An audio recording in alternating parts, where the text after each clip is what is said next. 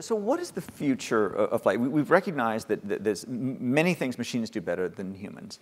But when you look at sort of, commercial air travel, for example, what is the role of a pilot, if any?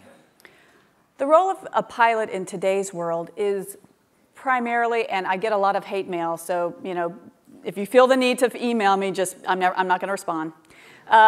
Is to monitor the system. I mean, this is true of fighter pilots, and it's true of commercial pilots. You're there to monitor in case anything goes wrong. The state of the art today is that a plane can basically fly itself. And then, as recently that occurred here in New York, when something happens in the bird strike, Chesley Sullenberger was able to take over. And that's when he was really important in these times of extreme emergencies.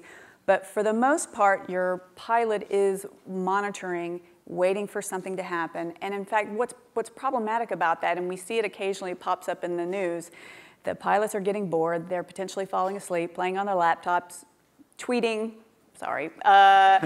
texting, it is a problem. And it's a problem not because these pilots are unprofessional, as the FAA worries. They're just humans. Pilots are humans like all of us, and when we're working with highly automated systems and there's not a lot to do, we're going to find something to take our attention away. So the classic comic strip is that the factory of the future was going to be, was going to involve a man and a dog, and the dog's job was to keep the man away from the machines. But we have two pilots right now, and this is two pilots who have basically nothing to do on a normal flight. That's right, and you'll be happy or alarmed to know that there's actually a government-sponsored project right now looking to go from 2 to 1.